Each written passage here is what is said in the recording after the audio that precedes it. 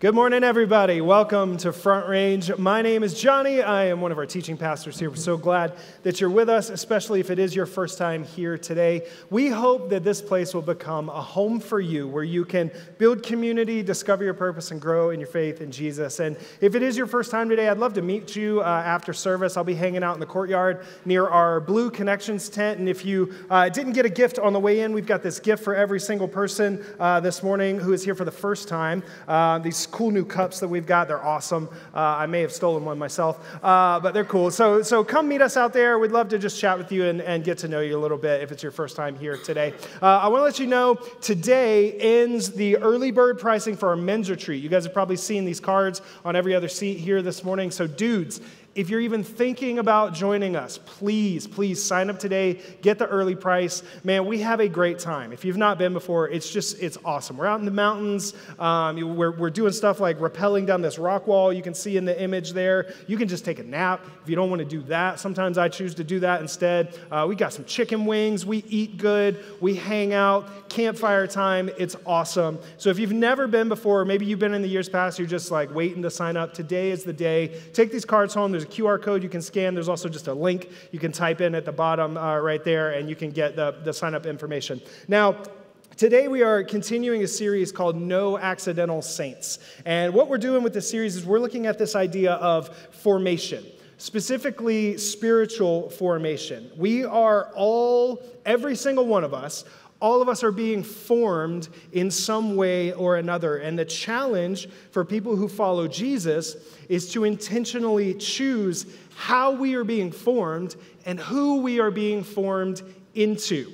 What God wants for his people is to be formed into the image of Jesus, to look like him, to show him love and love to other people. And we're meant to be formed into that image for the sake of others, because that's how God makes an impact in our lives and in the world around us. And it's also where we, as followers of Jesus, find the true joy and hope and life that we're all longing for. So what we're doing with this series is we're looking at different practices, things that we can do in our lives to help open us up more to this work that God is doing in our lives and to help us be formed into the image of Jesus. And this series is very practical because we're talking about practices. So I want to encourage you, if you want to take a next step outside of a Sunday morning, go to our series hub on our website, frontrange.org. We make a web page for every one of our series where we put a bunch of resources, a reading plan, some podcasts, videos, books, things that you can check out to help you take a next step in your faith. And I really want to encourage that for this series because, again, it's practical. We're talking about practices, things that you can do. So check that out. Now, let me ask you a question as we get started with our topic here today. What in your life, what do you find hard to say no to? And you don't have to answer out loud. Just think about it for a second. What can you just not say no to in your life? For me, ice cream. I think we know this about me here. I love food, right? Ice cream is just the thing for me. It doesn't matter what time of day it is, how full I am. If my wife comes around the corner from the kitchen and is like, hey, you want a bowl of ice cream? Yes. Yes is the answer. My wife's an enabler in that way, but it's just who I am. I can't say no. I'm similar with cheeseburgers because I'm a basic red-blooded American man. I just like a quarter pounder with cheese. Lord forbid you get me at McDonald's and give me a burger and a McFlurry. I'm done. Right? Okay? Now, think outside of food. What else can you just not say no to? Because for me, if I get caught up in a good show, I can't say no to another episode. And sometimes, if I'm really into it, I'll wake up on the other side of like 3 or 4 episodes and like, oh, where'd the time go? Like, you guys know what I'm talking about, right? It's like, oh, I was in a coma or something. Like, what happened here? Now, why am I making us hungry and feel bad for ourselves? Not trying to shame anyone. Please don't feel that way. That's not what this is about. I bring up this idea of saying no because it's related to our spiritual formation and our topic for today. Our ability or inability to say no to things in our lives has a direct impact on our spirituality. Imagine that there's such a thing as a no muscle in your body, in your life. And imagine that the strength of that muscle has a massive impact on your relationship with Jesus and the fruit that you see from your life with him. Have you ever found yourself in your life struggling with a particular sin or habit that you know is contrary to the way of life that God has for you. Have you ever felt that struggle before? If you're alive and awake, the answer to that should be yes. I think every single one of us is like, yeah, there's that thing or this or whatever. You can fill in the blank there. This is the struggle of being human and following Jesus, right? This is the conflict that we feel. When we come into a relationship with God, we come to a realization, I'm a sinner. I can't save myself. I need a Savior. And thank God He sent Jesus to pay the price for our sins on the cross. And so we enter into this relationship with Him. We're invited into this amazing journey. And God fills us with His Spirit, and He begins to work from the inside out, to renew us, to make us more like Him, to draw us into the life that He has for us, but there's a tension. Some things in our lives God will wipe away and take away, and I've seen that happen, and other things seem to be more of a struggle or a battle. I've seen in my own life and in friends and family members, I've seen addictions completely broken. I've seen people changed from mean and angry to loving and joyful. The power of God is real, and when we give Him our lives, He does amazing things. And yet, how many of us have continued to struggle in certain areas? I know that I have. We all have our struggles, right? We could name any number of things: lust, anger, selfishness, jealousy, fill in the blank with whatever's coming to mind for you, and I'm sure someone else here can go, yeah, me too. I've been open about my struggles with anger, and that's one of the things in my life that I go to God sometimes, and I'm like, Lord, can you just do something? Can I just not be an angry person? Can I just not struggle with this? Can you just take this away from me? And I've been working on my pride and my judgment recently because I am negative and critical by nature, and I see something wrong with a person or a situation first, second, third, fourth, sometimes. And so I go to God, I'm like, I don't want to be this person anymore. I don't want to have this going on in my life. So what's up with these kinds of things? And what can we do about it? The Apostle Paul, he talked about this conflict that we feel as a battle between our flesh and the Spirit. If you've got a Bible, open up to Galatians chapter 5. We're going to read a few verses from the Apostle Paul in here. If you don't have a Bible that you can understand or read regularly, we'd love to give you one. We've got those at our Blue Connections tent out in the courtyard. We don't need your name, money, nothing like that. We just love for you to have a Bible. So grab one of those, but we'll also have the scripture on the screen. Here's what Paul says in Galatians chapter 5. We'll start in verse 13. He says, you, my brothers and sisters, talking to followers of Jesus, you were called to be free. But do not use your freedom to indulge the flesh. Then in verse 17, he says, for the flesh desires what is contrary to the Spirit, and the Spirit what is contrary to the flesh. They are in conflict with each other. Paul wants us to see here that when we give our lives to Christ, when we choose to follow Him, we are set free from the old way.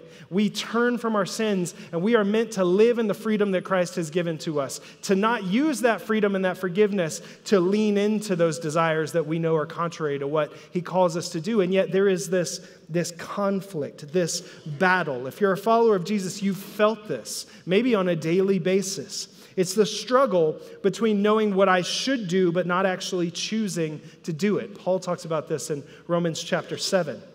The good news for us is that there is a spiritual practice that can help in this area of our lives. It can help open us up more to the work of God's Spirit to help us overcome this conflict and lean into the way of living that God wants for us. And the practice that I'm talking about is fasting. It's fasting. In biblical terms, fasting is when we go without food and we focus more on the presence of God. We pray, we read Scripture, we spend time with Him rather than eating. Now, fasting as a dieting tool has become more popular recently. That's totally fine. I got nothing against that. But what I'm focused on here is the fasting is a spiritual practice and helping us connect more with God in our lives. Fasting was extremely common in the ancient world, particularly for Jewish Pharisees who would fast once or twice a week. All Jews were required to fast on the Day of Atonement. There were seasons of fasting for a week or more, and Jesus famously, as we know, fasted for 40 days when he went to have his battle with the enemy in the wilderness. Jesus also instructed his followers to fast. In Matthew chapter 6, Jesus makes a few statements giving us instructions on how to do some of these things. He says, when you give, do it in this way. When you pray, do it in this way. And when you fast is one of the statements that he makes in there. So this is something that God has given to us as an opportunity to connect with him in a deeper way, to put off our flesh and to engage the Spirit in our lives. So let's talk about some of the reasons that we would do this. And this, I just want to say up front, this is a very brief overview of the topic of fasting. And if you want to do a deep dive, we've got some resources on that Series Hub, in particular a podcast that you can listen to and some other things. So I want to encourage you, if you're intrigued by this topic and you want to go deeper, the Series Hub is where you can do a deep dive there. We're just going to hit a few reasons why we fast. The first of which is that we experience freedom and power. Freedom and power. This is what Paul is talking about in Galatians 5. He's encouraging us to fight the battle and to let God help us overcome the conflict between our flesh and our spirit. And the way that we do that is by working out the no muscle in our lives that I talked about earlier, this idea of saying no to things. If we can say no to good things or even neutral things, it helps us in our ability to say no to evil and sinful things. This is something that spiritual writers and followers of Jesus have discovered for hundreds and hundreds of years, that there is this connection between being able to say no to something that's not necessarily bad and how it helps us say no to the actual bad things. Peter wrote in 1 Peter chapter 4, since Christ suffered in his body, arm yourselves also with the same attitude, because whoever suffers in the body is done with sin. As a result, they do not live the rest of their earthly lives for evil human desires, but rather for the will of God. That's what I want in my life. I want to live my life for his will, not my own. I want to experience the freedom and the power that he offers. But to do that, we have to embrace suffering sometimes. Jesus called his followers to deny yourself. And this is what he's talking about when he says that. We intentionally choose to deny what our flesh wants in order to train ourselves to let God be our guide and to empower us to live for him. Ancient church fathers like St. Augustine wrote and taught that we should learn to check ourselves in things that are not morally wrong so that we can experience freedom from those that are. Basically, an ancient way of saying check yourself before you wreck yourself, right? He wrote that in the first couple centuries. That's all right. It's training that no muscle, and fasting helps us learn to do this. But let me be clear in something. I'm talking about all the benefits and the things that fasting can do in our lives. Fasting is not a silver bullet. It's not a lever that you can pull to make God do what you want him to do. It's something that can help us get our flesh out of the way to allow God's Spirit the room to work in greater ways in my heart, my mind, and my body. It draws us closer to him so that he can work in greater ways in our lives. Paul says in Romans that the same Spirit that lives in you as a follower of Jesus is the Spirit that raised Jesus from the dead. I believe with all of my heart, my soul, my being, that there is real power available to us by the Holy Spirit, that God wants to work in our lives to help us overcome this conflict. And I want you to be encouraged as a follower of Jesus that God is at work in your life, and there are things that we can do to help us in this area, to help move our flesh out of the way, to experience more of what God has for us, more of his presence and his power. So fasting can help us in this area. The next reason that we fast is that we discover deeper desires. We discover deeper desires. Have you ever eaten so much that you feel sick and miserable afterward? I think most of us have gotten to that point. For me, basically anytime I go to a Mexican restaurant, it's the chips and salsa. It's the chips and salsa. You know what I'm talking about. Chips and salsa is my desert island food. That's that would be. This happened to me last night at Lostos. The favor of God was upon us. There was no wait. We walked right in and sat at a table. They put the chips and salsa down, and then I went to town. right? And so you eat like, I don't know, 2-3 baskets of chips and salsa sometimes maybe, and then they bring you your entree, and you're not gonna not eat the entree you're about to pay for, right? And so you leave and you're just like, oh my gosh, what did I do? Why did I do it again, right? What's going on there is we are meeting this surface level, this short-term desire, rather than the long-term desire. The long-term desire when you eat a meal is to be satisfied, not to be miserable. And so there's this connection there in our spiritual lives, where sometimes what the world offers us will meet that surface level thing, but not the actual deeper desire that we have in our lives. We all have these deep needs that can only be met by God. Our longing for purpose and peace is so much deeper than what the world can offer us. And there is a moment for each of us in our lives where we realize that we want something more. We're not satisfied with our lives the way that they are, and we feel like something needs to change. I've been there. I've been there in my relationship with God over the last year, wondering, like, am I just going through the motions? Am I just doing what a good Christian is supposed to do? Or is there something deeper in my relationship with God that He has for me? Is there some sort of experience? Is there something that God is drawing me into, and how can I get there? So I've taken spiritual practices like fasting more seriously over the last couple of months to go, you know what? I'm not going to just go through the motions. I'm going to do what God is calling me to do to see what He has for me. But look, let me be honest. I don't like fasting, right? This is not the topic I want to talk about. I love food, if that hasn't been clear to you. I enjoy eating. So the idea of denying myself food sounds insane. But what I've discovered when taking this seriously is that the desire for food, at a certain point, it just sort of fades into the background. And I become more hungry for God's presence, for prayer, for Scripture. And maybe over time, Lord willing, hopefully, God is beginning to change some of the deeper things in my life that go untouched because of the pace that I live at, rarely slowing down or getting beneath the surface. And nothing will slow you down like going hungry for a while. Nothing will call your attention to what's going on in your life like an empty stomach. And so I've been trying to take this seriously and see, God, what do you have for me? In fasting, the goal is to get in touch with our hunger for God. Hunger is the state of wanting or needing something that you do not have. So when we fast, we awaken our body and our soul to our deep hunger for God's presence. Now, I know I started this whole thing by talking about how fasting is a way of helping us change and grow to overcome our flesh, but the true purpose of fasting is just like any other spiritual discipline. It's to be with God.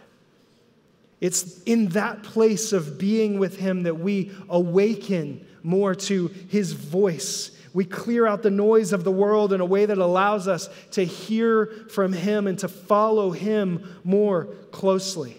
If you've found yourself in a place of wanting more, of dissatisfaction, or maybe stuck in a pattern or a habit of sin, and you're like, God, is this all there is? Maybe fasting is something you ought to try. Maybe it's something to try to work into your spiritual life with Him. And we're going to talk about how to do that now. And in order to help us do that, I want to invite up a friend of mine. He's our church planning resident. His name is Charles Getz. Let's give it up for Charles as he helps us talk about this. All right. Thank you, Johnny. How many Clark Griswold fans do we have here? All right, we got a few of them. Most of us know Clark from Christmas Vacation, but did you know there were 2 other vacation movies before that one? In Vacation, Clark and his family get stranded out in the middle of the desert. So Clark heads out looking for help.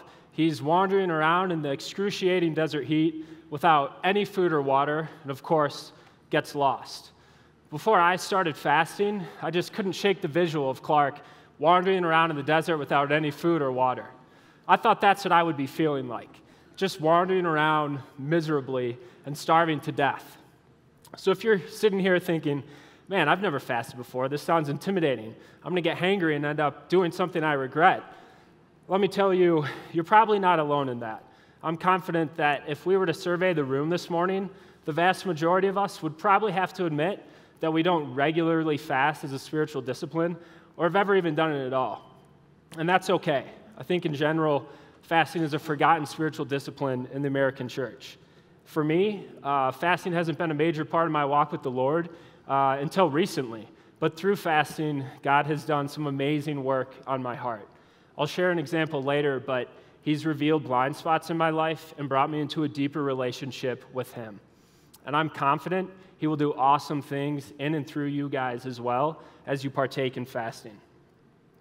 So how do we do it? The best way is to start out small. Pick one meal once a week. If you're like me, you probably have a bunch of excuses of why not to fast, like, I can't do it because I'm not going to be able to perform well at work. I realized I had to stop thinking about all the reasons not to do it and start thinking about all the reasons to do it.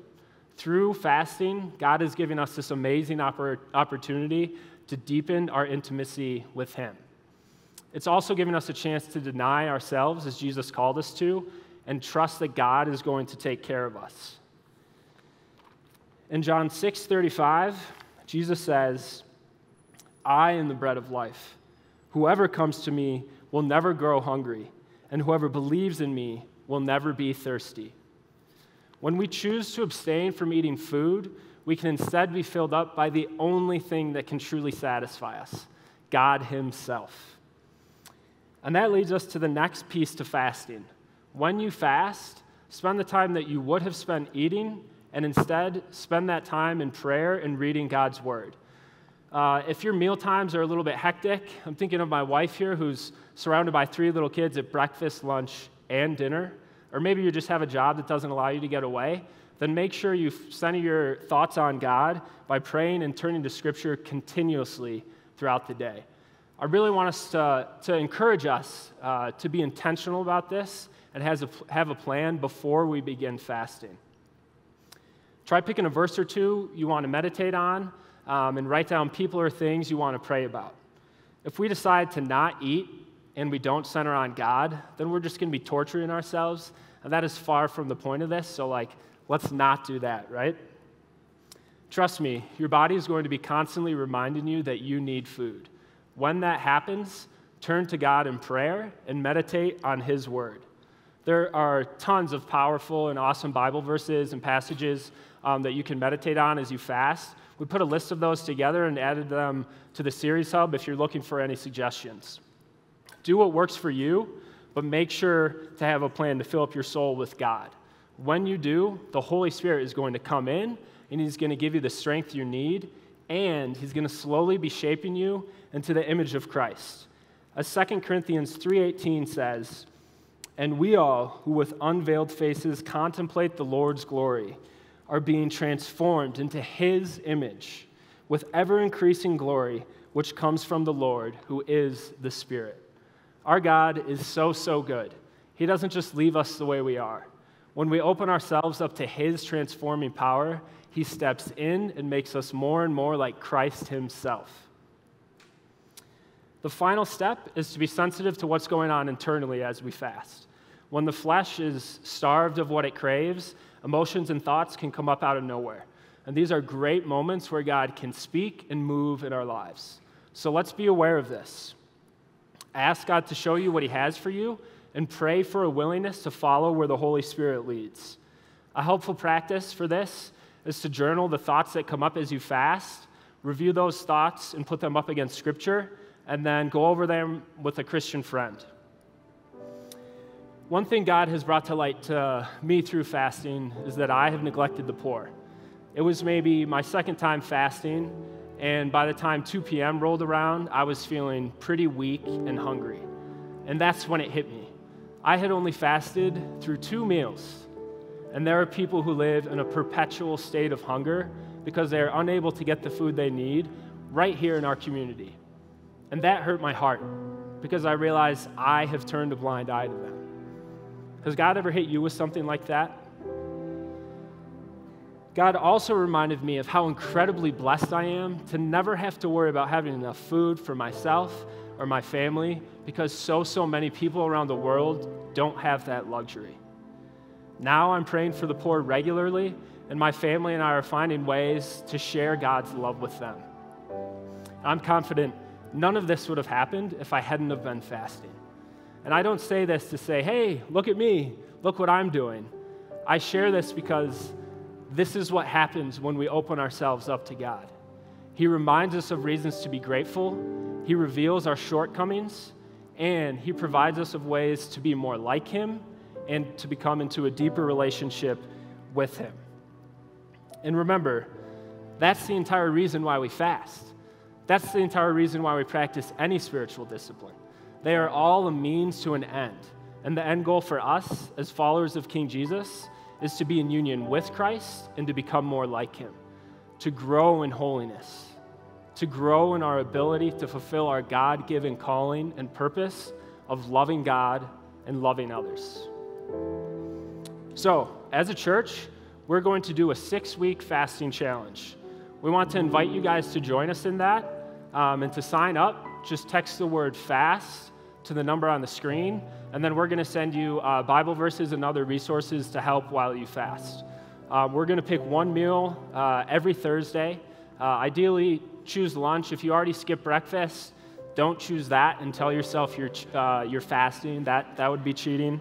So choose to fast a meal that you normally eat, and then let's commit to it and get it on the calendars. And remember to focus on the things we discussed during this message. One super important item to note is if you have a medical diagnosis that makes fasting from food unhealthy for you, or if you've dealt with an eating disorder or body image issue, then please know fasting from food might not be a wise choice for you. And a quick sidebar here. If you are dealing with an eating disorder or body image issue, I realize this is a hard topic. I want you to know that God sees you, and He loves you, and He wants you to get help. So please, don't try to fight this alone. Bring God and other people into your situation. We have an awesome ministry here at Front Range called Celebrate Recovery, and we would absolutely love to have you join us for that. So please come. We meet on Monday nights. There are people in my life that are close to me that have dealt with eating disorders and body image issues, and for them, fasting from food just isn't a wise choice, because it opens the door to temptation and other unhealthy thoughts. So if that's you, please don't fast from food. Another great option is to abstain from something like TV, your phone, exercise. Pick something that will be a significant challenge to give up. Lastly, as you fast or abstain, make sure to share your experience with your community. Share what God is teaching you, and ask your friends and family what God is teaching them. God relentlessly loves each and every one of us more than we can comprehend. And through fasting, He's giving us this amazing opportunity to experience a greater freedom that only He can provide. And He's offering us a way to know Him more intimately and worship Him at a deeper level. So let's offer ourselves to God through fasting as a church. I know when we do, He's going to step in and move in and through us in beautiful, beautiful ways, because He's awesome. And that's what God does. Let's pray. Oh, dear Lord, I thank You for Your church. I thank You for this church, Lord. I thank You that we all get to be witness to You moving here, Lord. We thank You for Your love, Your mercy, and Your grace, Lord, that You just pour over us again and again and again, Lord. We thank You for loving us first and always, Lord. I thank You for providing us with ways to become closer to You, Lord, to become more like You, to worship You deeper, to experience greater freedom in You, Lord. I thank You for fasting. I thank You for giving us this opportunity as a church to join in this challenge, Lord. And I pray that You would pull all of us into this, and that we would come into it with open hearts, Lord, and that we would be open to whatever You have, Holy Spirit. I pray that You would come in and move in great, big, powerful ways in us and through us, Lord. And I thank You that we can do that. I thank You that we can draw near to You. If you're here today and you don't feel near to the Lord, I want to remind you that you can recommit or commit your life to Jesus right here, right now, today. Jesus died on the cross for our sins, and He rose again 3 days later so that we may be forgiven and have freedom and eternal life with Him. And if you want to commit your life to Jesus now, I want you to just raise your hand so I know how to pray for you. I'm not going to ask you to do anything. You just raise your hand, and I will be able to pray. Amen. Jesus, we thank you. We thank you for paying that price. We thank you for making the way for us to have an intimate relationship with you, Lord. We thank you that you are alive and you are a king. I pray that you would come move in us and through us in this fasting challenge, Lord. We love you. We praise you. In Jesus' name, amen.